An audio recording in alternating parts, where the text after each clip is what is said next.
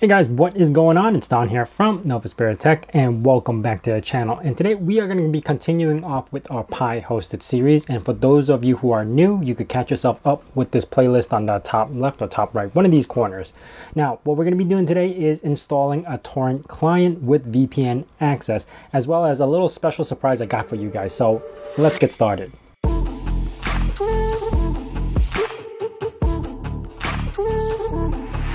Now to begin, I searched everywhere on the internet for either Google, Reddit, or anywhere to find ARM-based Portainer app template, which to my surprise, it actually doesn't exist. I couldn't find anybody who actually made a Portainer app template just for ARM devices or Raspberry Pi in general. So I went ahead and made one. I'm going to talk about it in another video later in the future because I want to be able to get more support from you guys to help maintain this and build it, and if there's running into issues, stuff like that. But for just the gist of it, I'm going to show you guys how to apply this new app template onto our Portainer setup soon.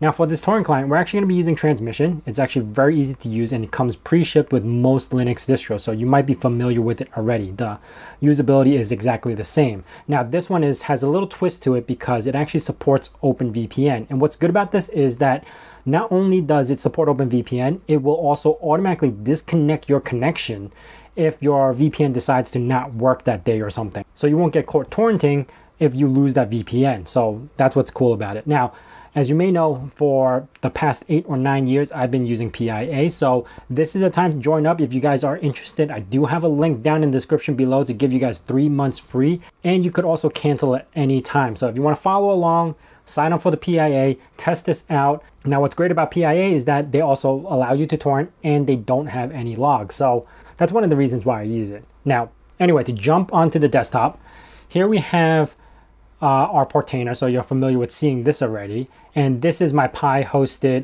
GitHub. So I still gotta work on I was just talking to my Discord, and if you guys are interested, jump on my Discord. I have a link down in the description below as well. But we're just saying that I should like spruce this up and make this look better. I am gonna work on it, I promise. I am gonna make this look a lot better. But for now, I've been doing a lot of work on our templates. Now, if you head over to, let me see, Pi hosted templates itself, I have the new Portainer. Now, as of right now of making this video, I'm only about like 60% through of testing all the images and making sure that it works on ARM, and the ones that don't work on ARM at all, I remove from the list. So I am still working on it. It will be complete soon because it's very tedious, but doesn't take too much time. Anyway, to get a hold of this, what you do is head over to a JSON file and then go to raw. And then we just grab this, Control C or whatever you want to copy it, head over to your Portainer, head back over to the bottom and the app templates right here, just copy that out and paste the new one. It should say Novaspirit in between. So we're going to save that setting, and now you should have the new app templates. And with the new app templates, basically it's the same as what we're using before, which was self-hosted. I'm taking their app template and then converting it over to what supports on ARM. As an example, one of the things that they didn't have on that app template was JDownloader. I added that in. And if you notice, if I was to do anything else on here, say like what we're going to be installing next, I had to modify it to make it work with Raspberry Pi. So this list does work with all ARM. And you can see Guacamole, I converted it to ARM. I just put it there for now, the little ARM word, just so I know I worked on it.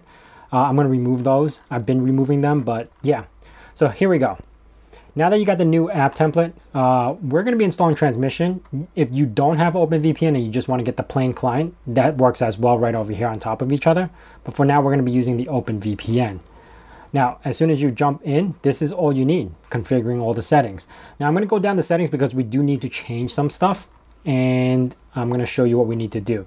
So first, you do need to change this over to PIA. So we're going to do PIA like that. Username and password, obviously. Now, if you guys are not using PIA and you have your own provider like Nord or Windscribe or something like that, head over to this website right over here. You see that? It's hard to click, but yeah, you'll be able to go over here and it'll actually tell you what provider you could use. So if you got Viper or Nord or PIA, or you have all these other ones, you just have to fill in that little area with the provider that you have with the username and the password. So you're not really stuck on using PIA if you don't have it. Now the next up is your local network. When it detects that the VPN is disconnected, it will actually shut down all the network, but only allow your local network to go in. So you would have to adjust this to what you want access to. So we have 192.168.0.0. Depending on what your network uses, you might want to change this over to what your network is, and then .0/24. So the /24 allows for 256 IPs, which is that whole block. If you really are lazy, you could probably keep it at 00 and change this over to /16, which will cover both the subnets. But I'm just gonna leave it, I'm just gonna convert it to that and switch this over to 24, so that local network would go in. Now we're gonna open up advanced options. You can leave everything the same. I actually made this downloads the same as the J downloader as well as the other downloads I have. So this is gonna be at the same location where the file manager and J downloader would be at.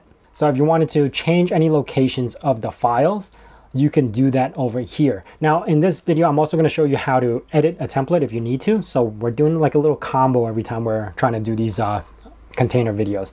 So right now I'm gonna actually add all this stuff in and deploy my container. Okay, so I'm going to deploy the container. Now, if you notice, it's actually starting up and it says that it's OpenVPN. It's not using the latest because the latest actually doesn't work with ARM for some odd reason. So we have to roll back to 3.7. So these are the little things I'm talking about where I tested certain aspects of these programs just to make sure it works on ARM. And this whole list is going to be filled with them. And I'm going to be adding a lot more Portainer applications in here. I mean, Docker applications in here as well.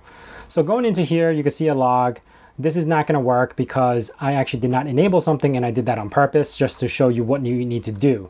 So popping into the Transmission VPN, we're going to stop this. Actually, we're going to kill it. Okay. I'm going to hop over to duplicate and edit settings on the top right.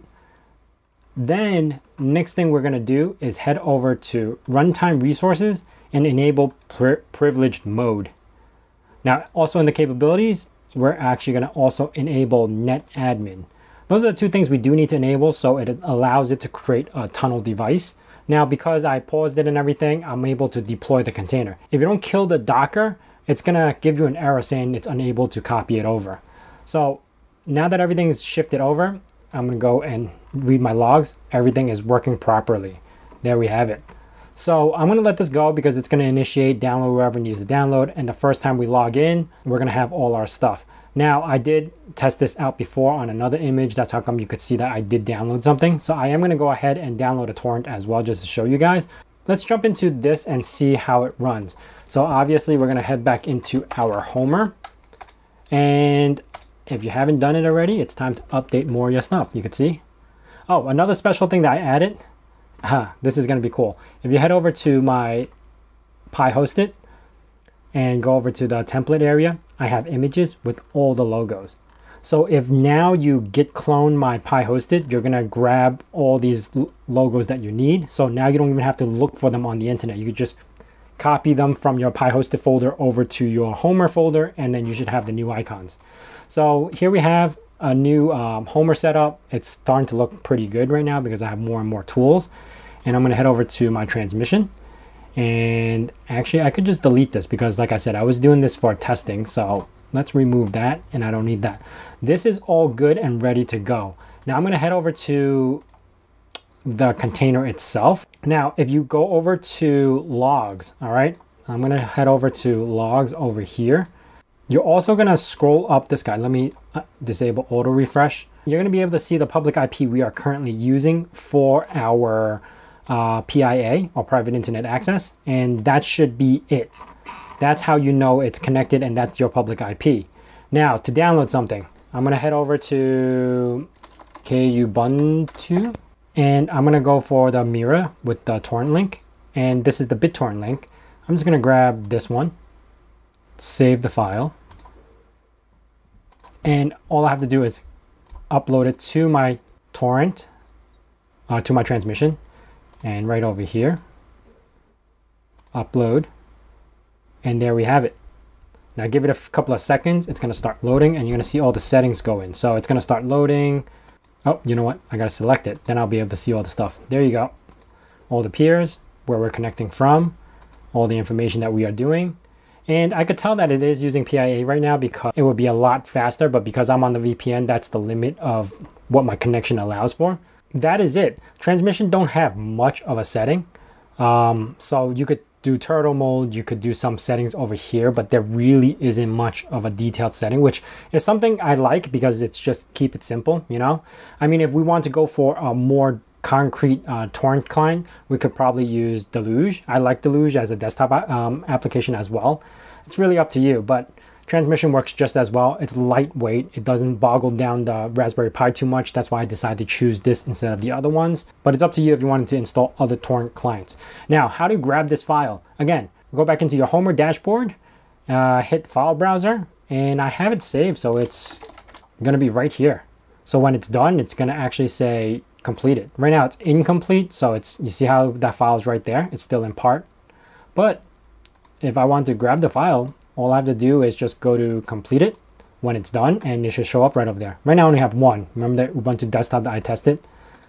But yeah, let's head back into Transmission. This should be done in about 3 minutes. Anyway, that is it, guys. I hope you enjoyed this little bit of series. I did spend a lot of time just trying to prune and fix up the Portainer app template, and I'm going to be building it up from there. I will be making another short video just for that because I need to get help, basically, to help build on that list. Transmission is working great, especially for the Raspberry Pi on this light instance. It's very lightweight, so it's been working really well. And I think on my next video, we're going to sit down and start talking about specs, because I started to add all these applications to it. We should start checking out how much RAM and how much things it's actually using on the Raspberry Pi to see how much further we can go, because we still got a lot of applications to do, especially Jellyfin, Nextcloud, stuff like that we're going to be adding in. We want to make sure that we have enough resources to run those applications. Anyway, that is it for me, guys. If you guys are new to the channel, consider subscribing and also hitting that bell notification icon so you know when the next video is going to be out. And as I say in my nerd cave, hack till it hurts.